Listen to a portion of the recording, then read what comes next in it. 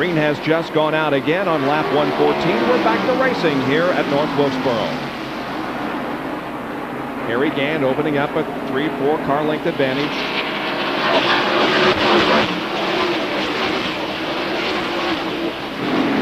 Well, they're all slipping and sliding up turn 4. I saw Jimmy Hensley that time get sideways, and Davey makes contact with Irvin.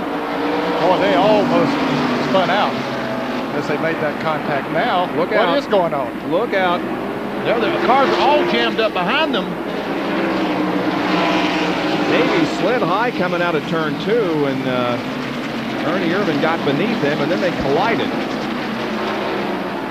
And then they went into turn 3 and 4 and just slowed down. I don't know, and that really did jam them up behind them.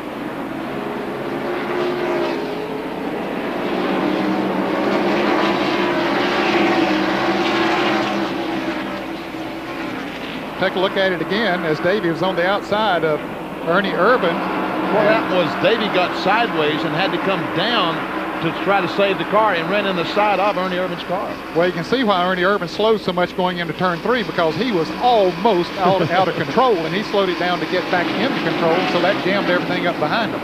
He was at almost a 90-degree angle and saved it. There's your leader, Harry Gant. Has led all the way so far. Started on the pole. Hasn't been challenged yet. Kowicki is second. That third car there, the 24, is Jimmy Hensley. He's not on the lead lap. He is in 13th position. One lap down. He had just been lapped before that first caution came out.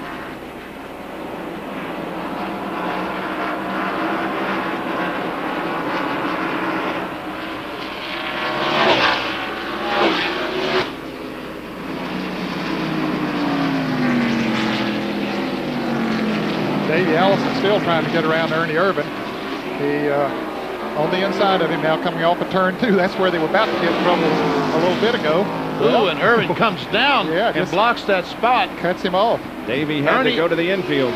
Now Ernie's a lap down. He is being shown in the 14th position. And I can see Ernie, I'm sure, is not happy about that incident over there a little bit ago, but Davey Allison, I mean, he did not hit Ernie intentionally. He lost control trying to save the car, came down and ran in the side of Ernie.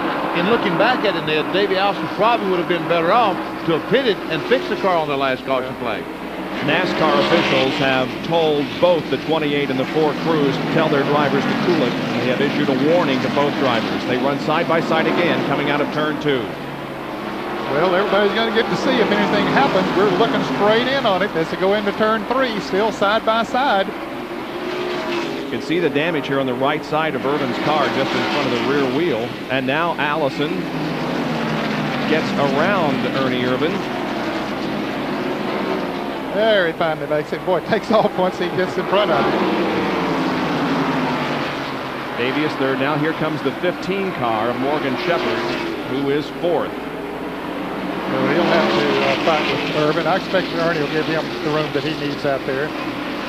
Yeah, Morgan just moves by on the outside. There's Rick Wilson, the lap car, and then Brett Bodine got by Dale Jarrett up there in that little skirmish between the 4 car and the 28 car a little while ago. So Brett Bodine is running 5th, Dale Jarrett is 6th, and Dale Earnhardt is